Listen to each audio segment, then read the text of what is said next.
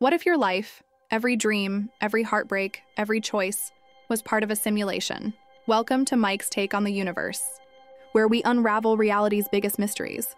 In 2025, simulation theory is making waves again. Scientists are finding strange mathematical patterns woven into the fabric of space and time. And guess what? These patterns look a lot like computer code. Let that sink in. Reality itself might be programmed.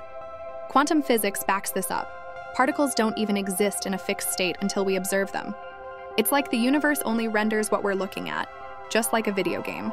Elon Musk once said there's a 1 in billions chance this is base reality. And now, researchers at Fermilab and MIT are spotting what they call pixelation in space-time, hints of a digital grid underlying everything. So here's the big question.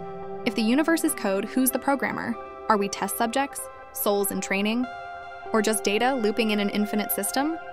Drop reality in the comments if you think we're in a simulation, or freedom if you believe our consciousness can break the code.